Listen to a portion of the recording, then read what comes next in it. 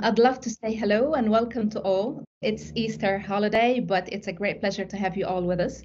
Welcome also to the presenter, Lynn Alkhouri, a Syrian designer and illustrator based in Beirut. She graduated with a BS in graphic design from the Lebanese American University and is currently completing her master's in inclusive design at Ontario College of Art and Design in Toronto.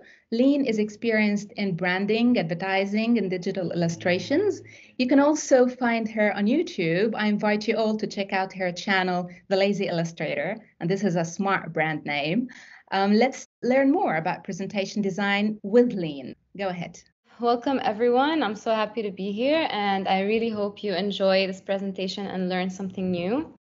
I'm going to give you some practices, tips, and tricks on how to design your presentations like a pro. This is just a simple outline of what I'm going to be talking about. I'm going to start with how you can plan ahead appropriately for your presentation. Then I'm going to get into the technical parts about layouts, placements, how to choose your fonts, how to format your texts, mixing colors, some do's and don'ts at the end. And then I'm going to talk about which software I use for designing my presentations.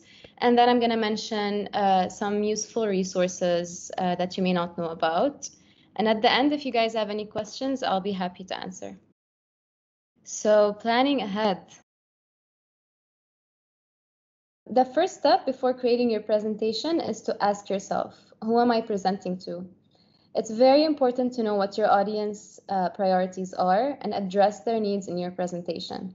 Don't assume that your audience are always aware of all aspects of your topic. Instead, start with what they already know and work off of that. For example, if you're a web designer presenting your designs to someone who's in the marketing field, this person may not be aware of like the reasoning behind your process, like user experience, information structure, development limitation, etc. Your job is basically to pinpoint those gaps in their knowledge between you and yourself, and then address them during your presentation so you can clearly showcase the full picture of your work. This way, you allow the person to understand why you did what you did and how that will eventually be beneficial to their end goal. The second question is, what is your end goal? So going back to the previous example, let's say you're presenting a design pitch to a client, then your end goal would be to get the project approved. Or if as a student you're presenting your project in class to your professor and your colleagues, then your end goal would be to clearly showcase your idea and get meaningful feedback. In that case, apart from focusing on your strong points, you can also try to identify certain aspects your project maybe would need help or advice. And once you answer those two questions, you should be able to identify the formality of your presentation, the content structure or narrative method you want to go with, as well as figure out some methods in which you can connect with your audience. So in my experience, I found it helpful to pick one of two narrative methods. There are many out there, but I feel like these two offer good options. So there's the pyramid and there's the inverted pyramid. The pyramid method requires you to make a strong start to your presentation by showcasing your strong points or your end results first, and then moving on to explain each aspect of your process and widen things. In contrast, using the inverted pyramid method means slowly introducing your topic, starting very broadly, and then narrowing things down towards the end result. So choosing one of these methods comes back to the previous questions. Who are you presenting to and what is your end goal? So for example, going back to the previous example, if you're presenting in class, then maybe the inverted pyramid would be a better option in which you can slowly introduce your project and then get to your end result. But if, let's say, you're pitching an idea for an investor to fund your project, then you can maybe start with a strong start, and it could be more appropriate in order to grab their attention first, and then you can move on to telling them the how and why and overall story of your project. Content structure. The third step is basically to outline your presentation. I find it very useful to start by identifying key themes I want to discuss in my presentation, as well as pinpointing strong points, and then writing down a full outline. You can do this however you feel comfortable, but I'm going to share how I personally do things. So I start by simply writing a bullet point list on my notes or on my Word doc with my key themes and strong points. And I also make sure to write down any specific aspects that I would want to focus on throughout my presentation. I then go to my Google Slides. I always prefer working on Google Slides than other apps like PowerPoint. And I start splitting my outline into different slides. You can do that on PowerPoint or Outlook, but I'm going to talk later about why I like Google Slides. So outlining your presentation is especially helpful if you're presenting a group project, because then you can assign each section to one person to work on and have a more efficient workflow. Once I have my main outline slides, I start by filling in the detailed content on each section. At this point, I make sure to write everything down that comes to mind, just have my notes, because I don't trust my memory and neither should you. I make sure to write my ideas in the speaker notes section below each slide, and this step helps me present my ideas later on and keep track of what I want to say. Speaker notes can also help you avoid reading from your slides. You don't want to present your work by reading text off of each slide. You want to keep your visual content engaging and write down your, let's say, script separately. If you're unfamiliar with the speaker notes section, you can find it under your slide and drag it upwards so you can start writing. This applies to Google Slides and PowerPoint and even Outlook apps. So before I get into the technical part, I just want to emphasize the importance of individual slide content. You can easily lose your audience if your slides are overloaded with multiple topics or too much information. This could also lead to overcrowding your slides visually, which I'm also going to talk about later on. But keeping each slide narrowed down to an appropriate amount of information really helps keep your audience focused on each point you're trying to talk about. So going back to what I was saying about splitting my outline into outline sections, each one into one slide. After I do that, I move on to splitting each slide into 2 or more. Usually it's more than 2. So I can sort of spread out my content and not overcrowd each slide. And now for the technical part, I'm going to talk about slide layout and element placement on slides. First things first, always work with a grid and preferably stick to it throughout the entire presentation. I don't know if you guys are familiar with the concept of grids, but if you're not, I'm going to talk about it very thoroughly. So working with a grid can really make things easier for you as you continue to build your slides, and it will help you keep your elements balanced and visually attractive. There are many grid layouts available on the internet that you can work with, but this one you see on the screen is my favorite. It might seem a bit restricting at first, but in fact it's very flexible. As you can see, I have my main 3 sections splitting the slide into thirds. Then there are my secondary pink columns. If you can see them in pink, they're splitting each third into 2. And then horizontally, we have also 3 thirds. I want to show you first on this slide how I'm placing my grid. So as you can see, I've resized the grid to be slightly smaller than the slide, which gives a more balanced feel to the overall visual and helps avoid elements touching the far side of the slide. I've also lifted the grid a tiny bit to the top so that the space on the bottom here is bigger than the one on top. This trick is actually something most designers do without even thinking about it, because it's almost always visually preferable to have your content shifted a tiny bit upwards than to have it completely in the middle of your screen or even shifted a bit downwards, like it's almost slipping out of the screen. You can actually notice that software like PowerPoint and Google Slides already do that for you. When you place a template slide, you can notice that your text box is always shifted a bit upwards. I also want to point out that you don't actually have to place a grid like this on each slide and work off of it. You can basically just maybe give this a try once and learn it by heart and sort of split your screen in your head as you're designing your presentation. The software you're working with will most probably facilitate that for you by having the snap to grid feature, which is basically when you're moving elements around on your screen, you get this visual line trigger that your element is now centered vertically or horizontally, or even both if it's right in the center. You can work off of that and visualize this grid you see here in your head. Just make sure that the white space you're leaving on each side is consistent all throughout your presentation.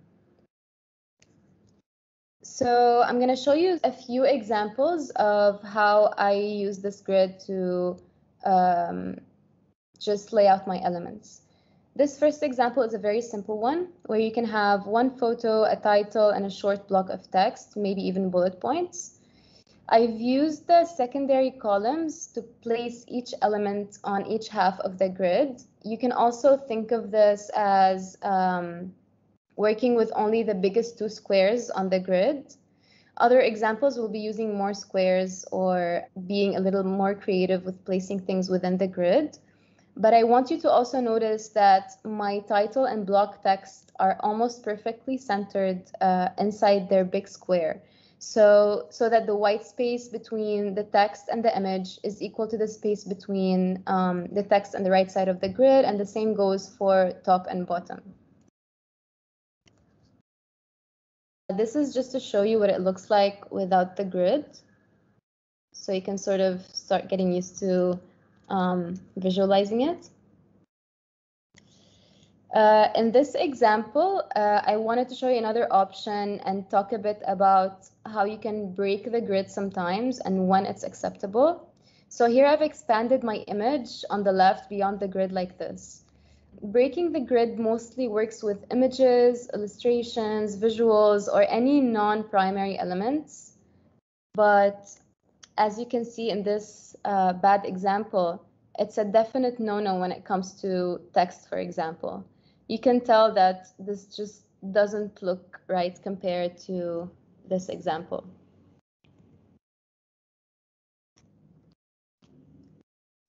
So going back to our grid, this is another example using the 3/3, if you can count them. Having the image filling up 1/3 on the left, and then the text filling up 2/3. This thirds method is often used by designers and even most of the time photographers. And in this case, it can be useful if you have a slightly larger text than usual, so you can sort of allow for more space for your text. You don't want to cramp it up in a small space. The thirds method also can work inverted like this. So just comparing the previous slide to this one. This is a good method to sort of shake things up, not just to keep doing the same grid all over. So you can maybe have one slide like this and then followed by something like this. But these are still very simple examples. In this slide, I'm hoping you can also try to visualize the grid here. I'm using the horizontal thirds, although it's usually recommended to keep the horizontal length of text a bit shorter than this. So I included this example because I want to show you what a better practice could be. So a better use of the horizontal thirds would be something like this. As you can see, the image is on the top third, and then we have the text on the bottom two. And on the right, there are 4 squares that are shaping this white space, and I'm going to talk about that a bit later. This is a slightly more complicated version. It would look something like this. I'm using the horizontal thirds method to place the title on the top third, and then subtitles and their body of text on the bottom 2/3. This is another example. You can use only the two bottom thirds and it would still look great. So going back to what I said before about white space, as you can see, there's white space here on the right. There's also on the top right here and here as well. Never be afraid to leave big chunks of white space, but just be sure you're following a grid and placing your white space strategically. In this example, you might feel the need to fill up this white space in the middle top right, but in this case, it's sort of giving the slide a clean look. And even though there are no visual elements placed around here, it still looks great. This is just to show you what it would look like without the grid. Here's another cool tactic. If you can compare this one here, I just took this template and I just centered everything horizontally. Although this is sort of breaking the grid, but as long as everything is still aligned with each other, as you can see, I have my title aligned to the left with my subtitle with my body of text, and the spaces between each element are consistent. As long as you have this, you can sort of break the grid a bit with text. This is taking the structure a step further and adding some visuals. So I've pushed my title to the top third, and I've placed my text on almost only the bottom third, and I've kept the middle third for subtitles and visuals. Final example, this is another thing I like to do, which is leave the first vertical section on the left here empty, and then fill up my title and text in the next two sections. And then again, leave one more empty section here, and then place my image. So my image here, I've broken the grid with my image. I've expanded it to the far ends of my slide, but this could also work if you're just cropping your image into the grid. It would still look really good. So those were just some ways you can use this type of grid to design your slides. I really encourage you guys to give it a shot and try to arrange some content in different ways by following this grid. If you guys are interested, I can make sure to send out a transparent image of this grid template so you can place it on any slide and try to arrange your content. Please feel free to be creative. You don't have to use the specific examples I just showed you here. You can try to create your own, but just keep following the grid. So moving on, I think you guys may have noticed that I'm formatting my text in a certain way here. So this is what I'm going to be talking about next. Fonts and text formats. These are basically the 3 points you should be thinking about when choosing your font. First of all, keep it simple, avoid decorative fonts. Second of all, sans serif fonts are more preferable than serif, especially for bodies of text. And big font families allow for more flexibility. I'm going to tackle each one of these points one by one and expand on them a bit. So, keeping it simple and avoiding decorative fonts. Don't go out of your way to pick a font that looks weird or shows special traits like overly thin or overly thick lines. It can just be very distracting for your audience. And when I said decorative before, I was talking about fonts that are like show-offy, for example, or something that looks like cursive or typewriter or handwriting fonts or anything that just looks too funny. This is really important, as I was saying before, especially for body text. You can be a bit flexible if you're working with titles. You can be flexible with weights and shapes, but always keep your body text as simple and as easily readable as possible. So here on the left, you can see some examples of bad choices that you can choose for your body of text. And on the right here, you can see some good examples. I've written the name of each font as well, so you can get an idea of the good ones out there. If you're using Google Slides, you can actually access a huge variety of fonts through Google Font. You can also check them out on googlefonts.com. but Google Slides offer you to access a huge selection of Google fonts directly through their interface. So you can just click on the font dropdown in your interface and select more fonts, and then you'll get an entire list of very nice fonts you can choose from, and they're all web friendly.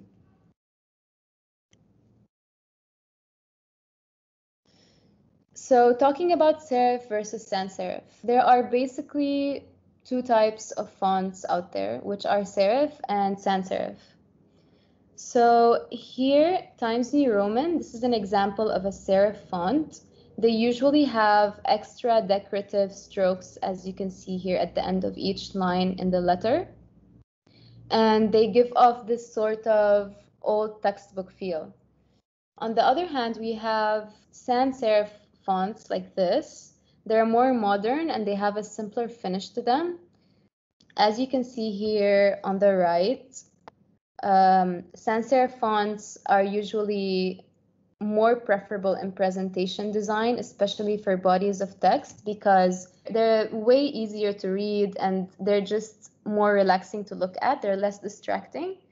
Serif fonts are a bit more decorative, and I sometimes like to use them for big titles, like you can see in the example here below. And if you look at the example above, the font here as a body text, it doesn't look wrong, but if you're trying to go for a modern and simple, classy look for your presentation, I would always recommend a simple sans serif font like this one here below. Now, talking about font families. A font family is basically the different weights and styles one font type can have.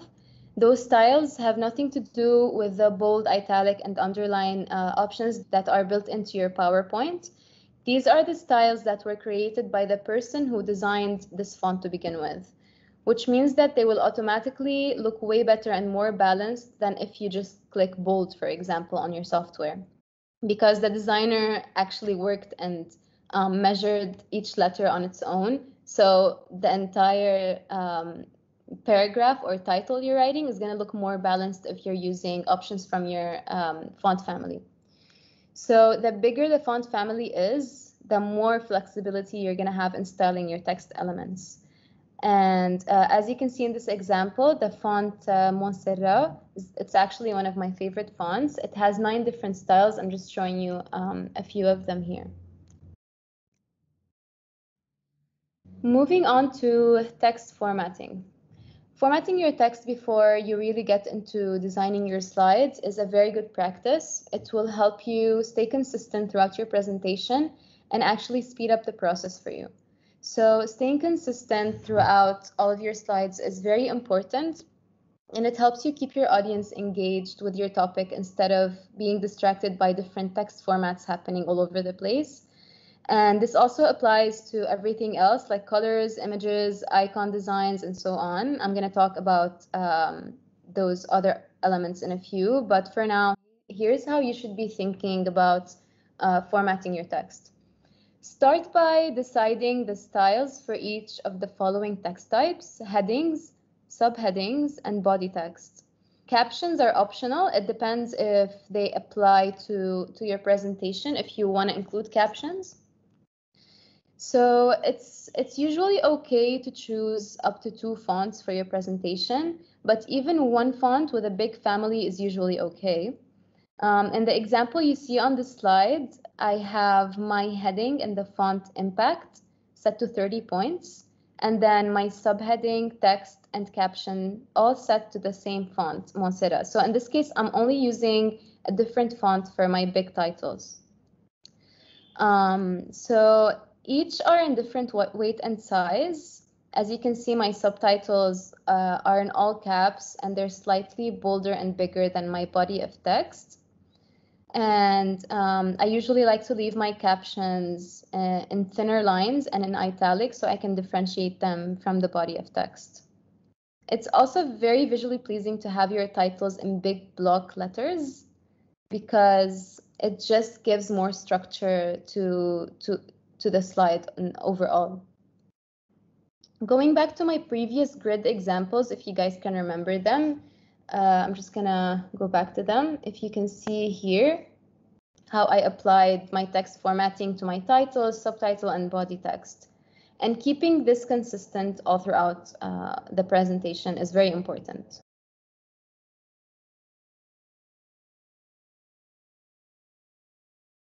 All right, so I'm going to talk a bit about choosing your colors and matching different colors with each other. Starting with color psychology, here are some examples of the meanings behind some of the basic colors. So red can resemble excitement, strength, love, and energy. However, it can also be alarming and sometimes used to grab attention. So I'm saying this because there's no one rule to how you can choose your colors. You just have to place them strategically and think about what you mean when you're choosing a certain color. So here we have orange is mostly confident, successful, and a social color. But it's also been proven that orange is one of the least favorite color for people, especially for women. And I personally agree with that. It's not one of my favorite colors. So we have yellow. It's optimism, creativity, happiness. Yellow is just a very happy color in general. We have green. Green can be about nature, healing, good health, prosperity, but it can also, when used in other ways, it can also resemble money, good fortune, and positivity. Blue is one of my favorite colors to use in formal presentations. It resembles trust, peace, loyalty, competence, and it's just a very classy color to work with. Moving on to pink, pink is considered a feminine color, but it can also be seen as compassionate. In some cases, it can resemble feminine strength and sophistication. Purple is often used as a luxurious color that shows off royalty and ambition, but it can also be used playfully, especially if you're working with very modern designs. I love working with the color purple. Brown is a very difficult color to work with, but in the right place, it can come off as really sleek and classy. It can also be simple, dependable, but you just have to make sure you're choosing the correct shade of it. Black, as you all know, is a great way to show formality, but when used boldly, it can also be very dramatic. And white is, of course, simple, clean, and honest. So here I'm just showing you a couple of examples because I am a really big fan of choosing one color for my presentations and then working with multiple shades of that color.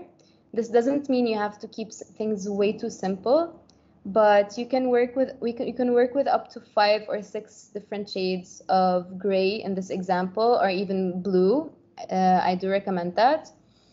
In this case, I'm not counting black as a color when I talk about color selection because we mostly use black for text anyway. But in these examples, they're using mostly shades of gray and maybe a little bit of blue in here.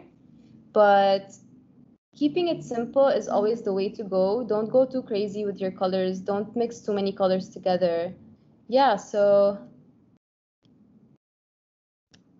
moving on to mixing colors. If you're looking to use more than one color in your presentation, you have to make sure that they complement each other and not collide with each other. So there are many awesome resources to help you do that. I'm not going to get into the color wheel because I don't even use that myself. Nowadays, everything is available. So one example is the website you see here on the slide. It's called coolers.com. So Coolers is one of the many platforms that allows you to pick and match your colors. You can generate random colors, or you can choose one color of your choice and search for its matches. And as you can see here, I don't know if it shows, but you can copy this code. It's called the hex code. This is the code that you can copy from here and paste into your color selector on whatever software you're working with. The color will be exactly what you're seeing here. So as I was saying before, I don't recommend using more than 2 colors or maybe 3, depending on how you're using them. But especially if it's a formal presentation, try to stick with 1 or 2. Ideally, having two colors that complement each other in addition to the standard black text is more than enough.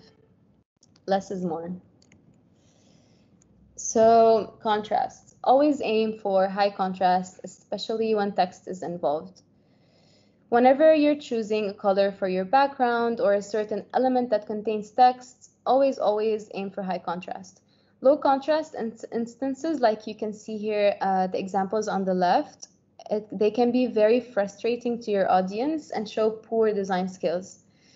Now on the right, you can see examples of appropriate amount of contrast between colors, which offers comfort to the viewer and allows for more easy readability. This also can apply to photos if you're placing text on photos. I'm going to show you an example later on. It can also apply to icons, so make sure your icons, as you can see here with like my red X and my green check, they're not very bright, but it's the right amount of contrast. You don't have to squint or anything to look at these or to read the examples here on the right, sorry. I'm gonna just go over a couple do's and don'ts. So here on the left, if you can notice, the image is stretched. So you're changing the ratio of your dimensions. This is a big no-no. Whenever you want to resize your image, make sure you're maintaining your dimensions or your ratio. So you're enlarging while pressing Shift. Or actually, Google Slides and PowerPoint, I think they allow you to enlarge with the same ratio without pressing Shift while you're enlarging. So just make sure you're not stretching your images, because if it's visible, it just doesn't look good, as you can see here. So the same goes with text. As you can see here on the left, the text is stretched and it just looks weird. Here it's maintaining its dimensions. So I was talking before about people who design fonts. They really study the weight of each letter and how it corresponds with the letters next to it. So when you're stretching fonts, you're corrupting all of that. So make sure whenever you're enlarging or decreasing the size of your text elements, just maintain the ratio and enlarge by increasing and decreasing points, not by enlarging the text box itself. This is an example of contrast on images. So here on the left, we not only have low contrast, so you're writing, and the person here wrote in black text on an image that has red and green, and it's just everything is clashing with each other, and you can just easily see that this is very hard to read. But here on the left, the contrast is high, and you can easily read the word written here. I also want to say that please avoid writing long text like this on images. If you want to place text on images, make sure it's either a title or something big that takes up a big space. But writing body of text on images, even if it's in high contrast, almost all of the time, it's just very uncomfortable to look at, as you can see here on the left. So our final do and don't, as you can see here on the left, this is a very overly decorative list of bullet points. There's just no need to go really over the top like this and use different colors and there are like at least 5 or 6 different shapes in here. This is on the right. This is an example of a slide I was showing you before, just keeping it simple, having maybe a number on the top and then a small subtitle, a small text below it. Don't go overboard with your elements. So keeping simple icons and lists. So for professional design work, I usually use Adobe apps like InDesign, Illustrator, Photoshop. But when I want to quickly create a simple presentation like the one I'm presenting right now, here are the software that I usually work with. This is Google Slides. Google Slides for me is one of the best tools out there. It is so easy to use and the interface is very user-friendly and it's very dynamic overall. I found that working with a team is also easier on Google Slides. than, for example, using Outlook apps or the built-in PowerPoint on your laptop. Google Slides allows for easier real-time collaborations between multiple users. It works perfectly even with a slow connection, which is a problem here. And you don't have to worry about sending a PowerPoint file to someone who maybe doesn't have a compatible computer or laptop or something like this. So this is just a very flexible and user-friendly interface to work with. You can find some very classy templates to work with, and the elements can be easily customized and edited, unlike Outlook. I really hate working on Outlook because when you choose a template, the elements in the template, you can't edit them most of the time, and it's just, it's not flexible. I would honestly always recommend for people to work with software that are web-based, like Google Slides.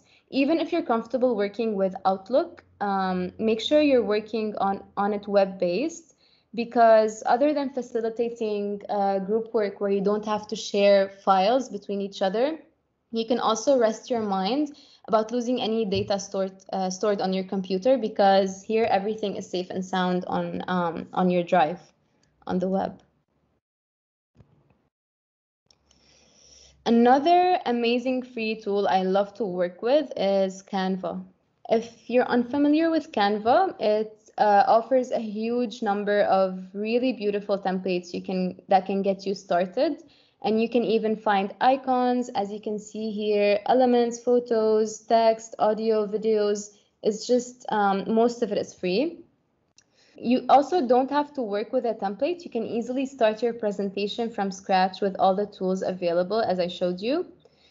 It just generates very aesthetically pleasing results and allows you to create really, really cool animations. I don't know if you guys have been noticing how my slides have been animating. I created this on Canva. It might be a bit too artsy and designy for some people, or for someone looking for something more technical. But for simple content like what I'm presenting today, it's good and it helps you work faster. I'm gonna mention a few useful resources that I usually use for my designs, and then maybe I can hear some questions. So apart from what I was talking about, like Google Slides and Canva, there are some wonderful resources out there where you can download free elements. Flat Icon is a website I've been using for years. Although some of their elements require a paid subscription, the majority of the icons available are for free, and you can even download packs. So you can download a group of icons that are all consistent, they all look alike. This way you can maintain the consistency throughout your presentation. They also offer a very wide variety of aesthetics. So you can, as you can see in the picture here, you can choose something that's colored. You can also go for simple black and white icons, or you can also even filter out if you want icons that are just outlines. They have very good filtering options that you can work with. So it's flaticon.com.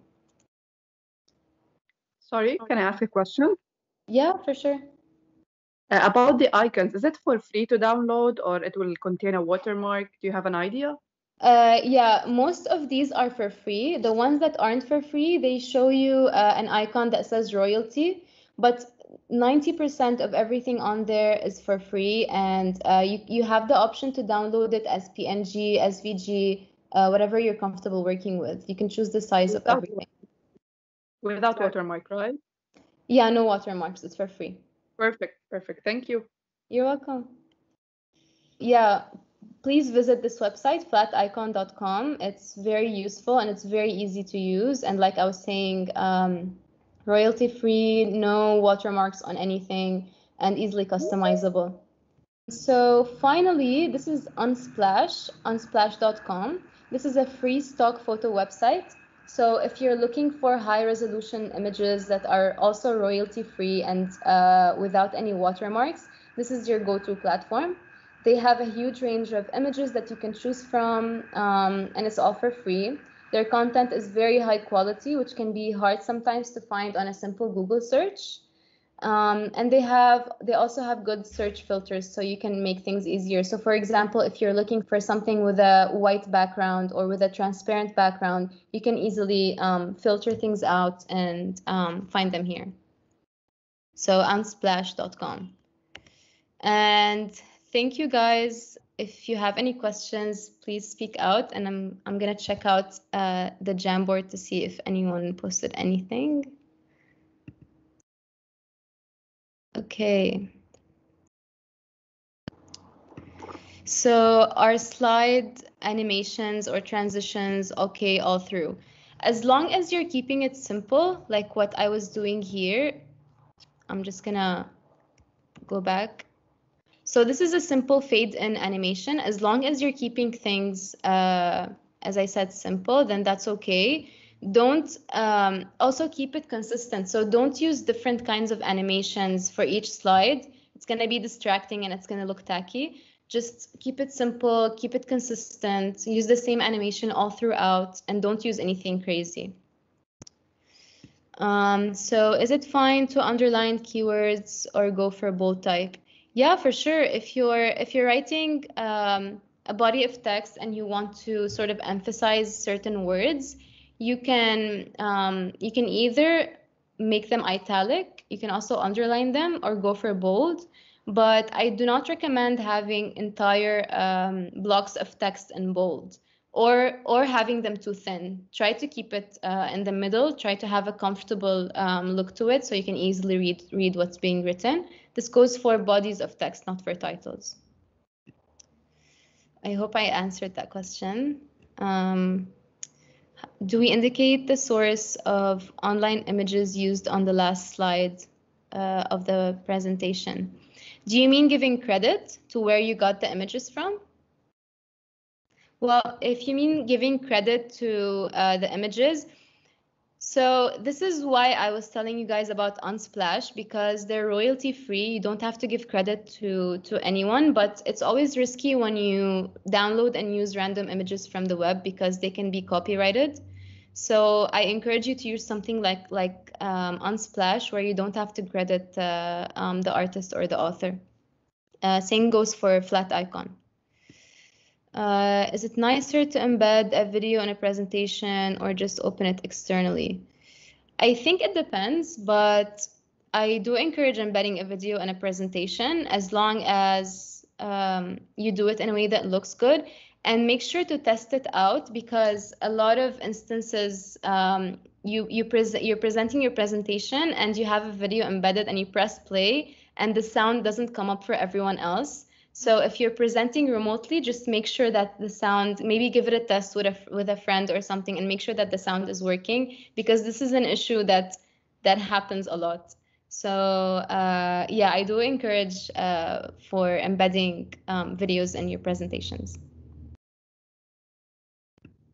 Thank you a lot for an appealing presentation, actually. I thank you very much for all the information, Lynn. That was too interesting and smooth at the same time. Thank you.